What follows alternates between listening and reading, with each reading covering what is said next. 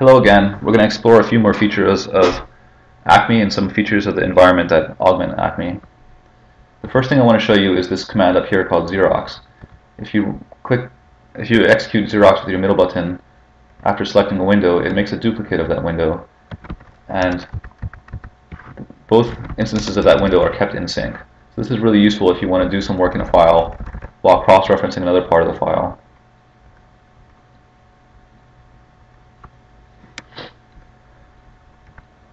I also want to show you some things about using RC within the Acme environment by using Win.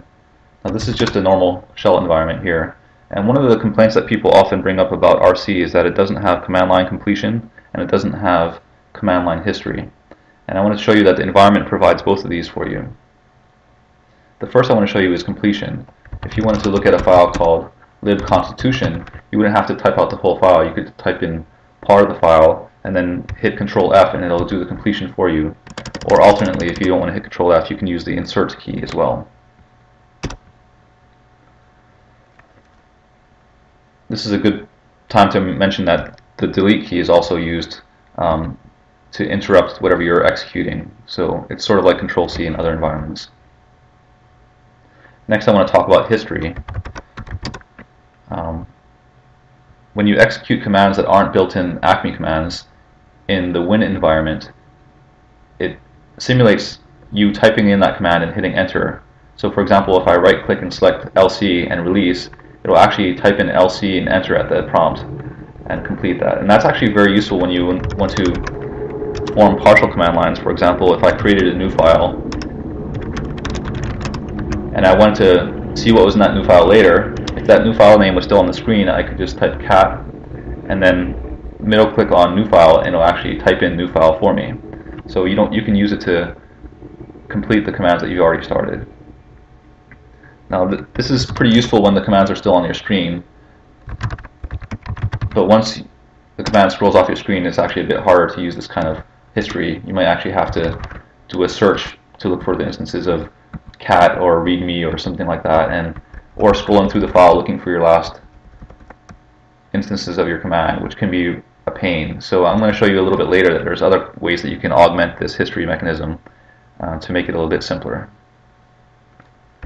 Next I want to tell you about the source command, src. This command will pull up the sources for various commands in the Plan9 environment.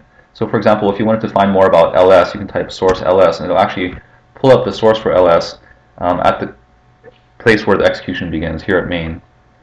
So you can pretty quickly explore how Plan9 is built by using this command. And it's not just useful for binaries, you can also pull up sources for other things, like LC is a shell script, and you can see here this is the implementation of LC.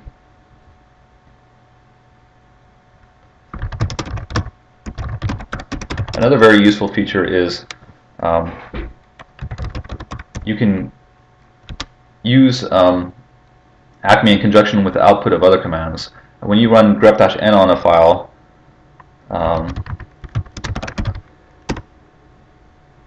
it prints its results with the file name and the line number that the match was made at, and if you click on this with the leftmost button, it'll actually pull up the file at that exact line number. And in general, whenever you have a file name colon a line number, it'll pull up at that address. And you can actually use more complicated addresses here too. For example, if I wanted to pull up lines 41 through 50, I can click on that and it'll highlight lines 41 through 50. And you can do that directly in the file as well. For example, if I wanted to highlight line 50, I would just do :50 and click on that because the file name is already implicit here.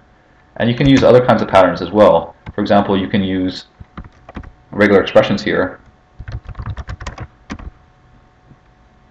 and click on that and it'll actually do a search for genrand from the point where you already have the document open. So let's make a small change to our sources here, and the first thing I want to do is find out where in the sources main execution starts. So I'm going to use grep-n to find where main starts. Excuse me, I forgot to put the pattern here, and so I use my history mechanism to add the pattern to the line I botched earlier, and I can see that main starts at line 77. So I jump to that file and I want to add an extra command here, print hello there, and save that. And now I want to rebuild my kernel. The command I use to rebuild my kernel is this instance of make, and instead of typing that into my command line directly, I'm actually going to put it in my tag because I'm going to anticipate using this more than once. And I'm going to leave it highlighted, so all I have to do to execute this whole command is just middle click on this highlighted portion here. And so that just fired off a build, and you see right away that I had an error here. Line 88 is complaining that there was a new line in the string, and sure enough, it looks like I had forgotten to put a quote here, and so let's fix that up. You notice that all I had to do to edit that file was click on the error message because it had a colon and a line number there. So now that things are fixed up, I want to rerun my make, and I just middle click on this again, and I got another error here, and it looks like I put an extra parentheses in. So let's fix that up and run make again. And this time it looks like things are going smoothly in building my kernel.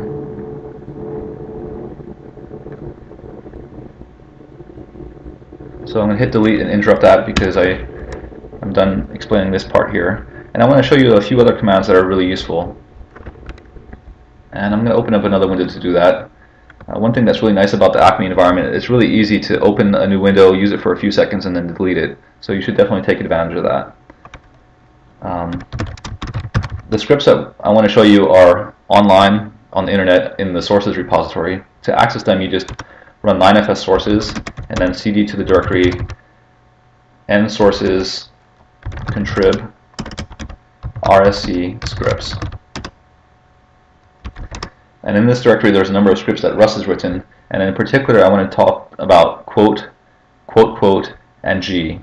And the first thing I want to do is copy these into my own copy of my binaries directory. So I'm going to copy them to home/bin/rc.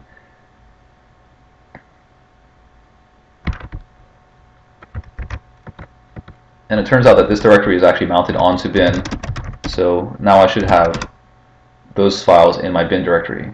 So I can get rid of this directory. I've done what I wanted here. And let me tell you about these three commands that I've copied. The first one is G, and this is a variation of grep-n, which simplifies some of the work for you. You don't have to type in the file name. It'll implicitly grep all the files in the current directory. So all you have to do is type in G and then the pattern. If you wanted to type in a file name, you could actually do that as well, and it'll restrict itself to just those files in that instance. And once we do the grep, we can actually click on things to make changes if we want to. For example, if I want to see where my changes were in main,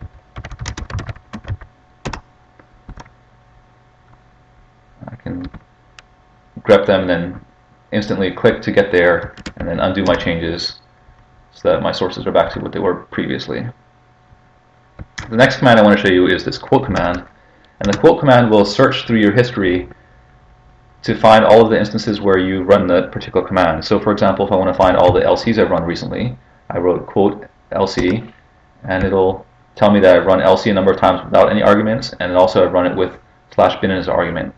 At this point, if I wanted to rerun that command, I could just select it with my middle button as I normally would use history. So this is kind of a history grep. If you know in a particular instance that you wanted to rerun the command, the variation of the command that you ran most recently, you could just use the double quote, and that'll actually do the grep and then execute it. So here it's run the most recent instance of LC. Or if I wanted to rerun make at this point, I could just do quote make and then highlight it, or quote quote make, and it'll rerun that last make I had done.